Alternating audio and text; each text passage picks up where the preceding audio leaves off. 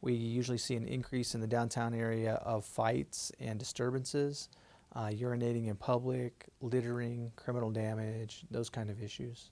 It's the event of the season. It's what students, alumni, and local residents look forward to each year.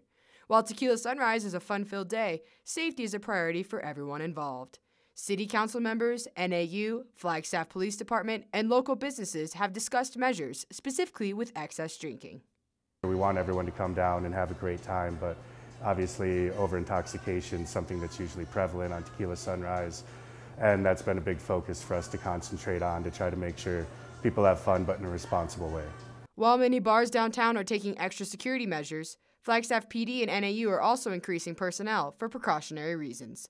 However, the experts know the safest ways to have responsible fun. Don't drink to excess, watch traffic, walk with a friend. A lot of times our sexual assaults will increase in response to Tequila Sunrise and the number of intoxicated people downtown. So bring a friend that you trust. Also, over-intoxication can be easy to avoid with this advice.